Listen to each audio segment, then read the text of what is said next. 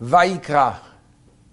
And God called on Moshe. And he told him about offerings, sacrifices. Imagine bringing an offering, a sacrifice to God, taking the fat, taking the blood, and bringing them as an offering to Hashem. But why does God need sacrifices? What's a sacrifice? Well, the world was created yesh me'ayin. In Latin, that's ex nihilo. From nothing to something, God created the world. And therefore, God maintains the world every moment. The moment a person takes a part of him, a part of his fat, a part of his blood, and he gives it as an offering, he's actually making the something into nothing. He's actually doing what's called a sacrifice, a korban. And the word korban is a very interesting word. It comes from the word karov. Karov, which means to be close. And at the same time, it's the same letters as the word rikavon, which means to rot. Because the process is very simple.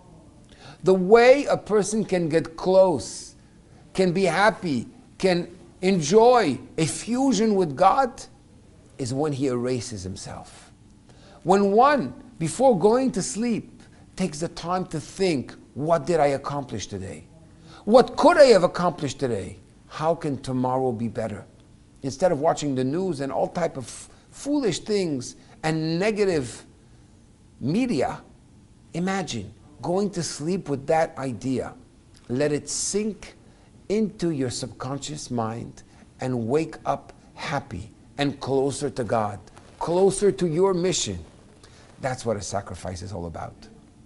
And that's why when they offered the sacrifices, David HaMelech says, Robemot el bigronam, the greatness of God was in their throat, meaning they spoke about, they praised Hashem, Vecherev pifiyot biyadam, and they held a double-edged sword, double-edged, for the fat that we offered and for the blood that we offered.